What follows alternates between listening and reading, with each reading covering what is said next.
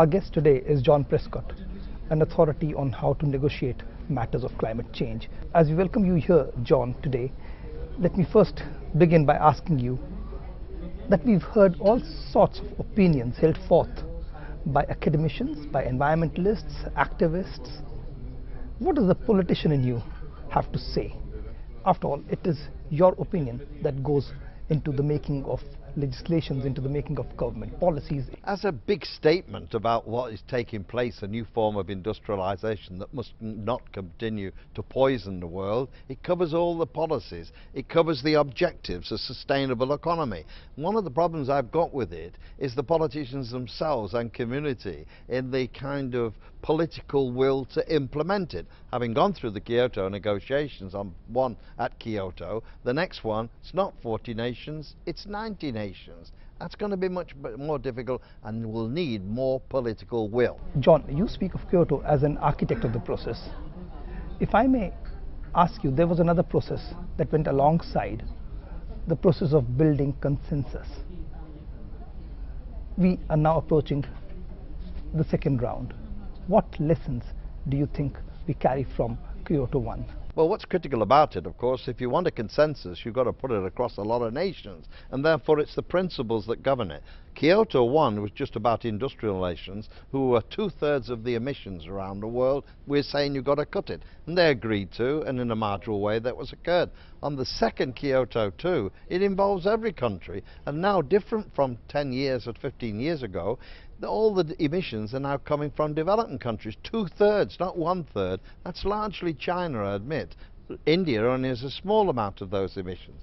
Different circumstances in different countries. So what we've got to find something that treats each country equitably, is concerned about reducing unemployment. It has the UN principle, which is equal responsibilities and a common objectives. That means the developed countries have got to be allowed to grow to reduce their poverty, while the developed countries, differently than the developing, have got to use technology to reduce the carbon emissions. So how you get everybody to sign up to that is the big challenge.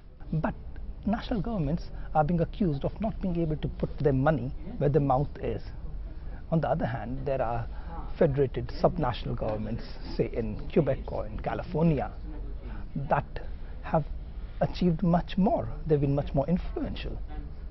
What is this? Why has it happened like this? Well, as a professional talker, you wouldn't expect me to condemn that. If you want consensus for 90 countries, you actually have got to get them all together and find what's common with them and still satisfies the demand that we won't get the catastrophe that's going to come from the increase in greenhouse gases. So it is always difficult to get that agreement, and these conferences you learn a lot from. I think the contrast I tried to in my speech, the Davos in Switzerland a week or so ago was all the rich people in the world, the bankers, the political, all the Western interests, right? I know there were one or two leaders there from the developing countries, and here you have them talking about what is really in that report, the world we want, a sustainable world, one that reduces poverty, that treats people fairly and equal. That wasn't Davos in Switzerland. That's the division between a rich and a poor, and I think these conferences are critical to build that political will to say, hang on, we've got to make changes. Business as usual is not acceptable. Davos in Switzerland, bankers there telling us what to do. The bankers ruined the ruddy world, for God's sake.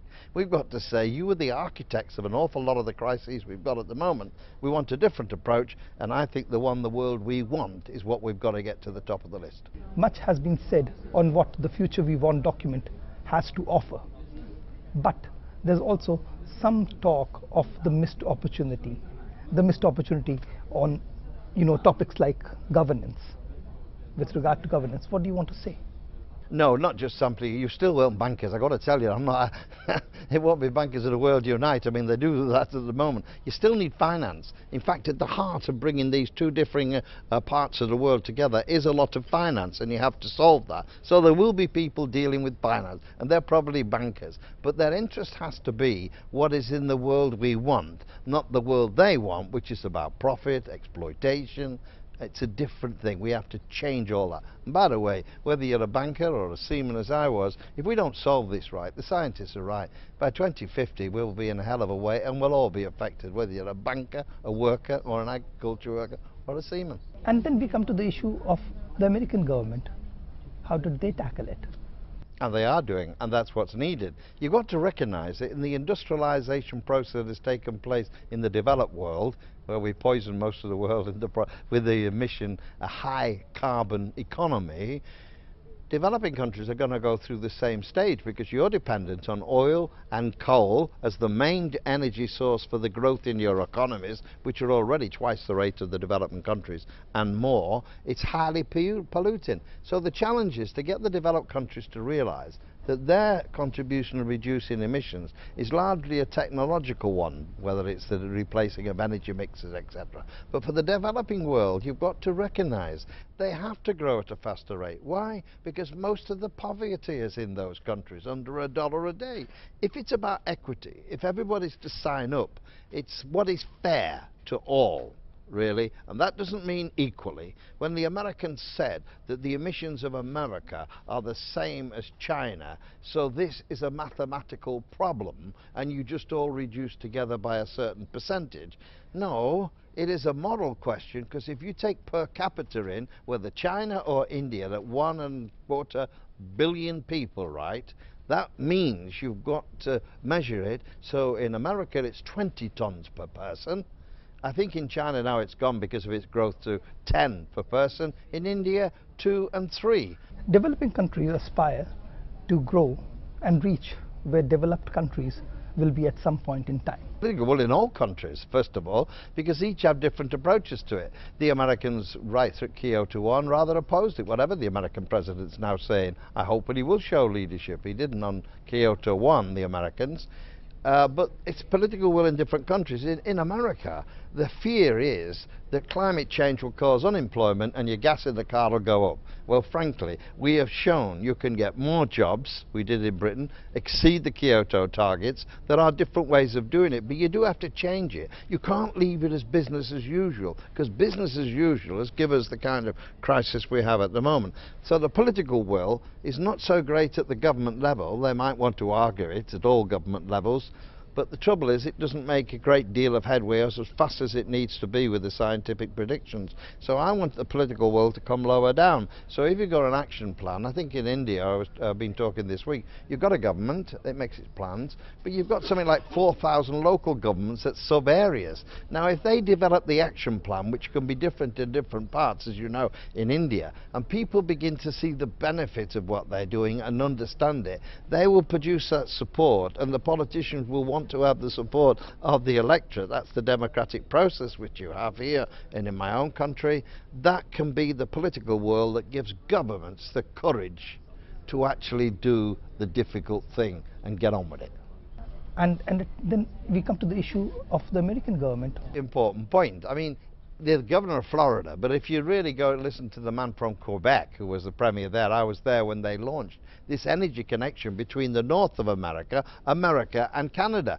The Prime Minister in Canada was against it, the American President was against it, but these bodies, what I call the local development action plans, get on and do it. Something like 200 mayors in America signed up to a Kyoto Agreement to implement it. California was a classic one as well. So that's the kind of force I want to develop, and it's slowly being reflected in Congress.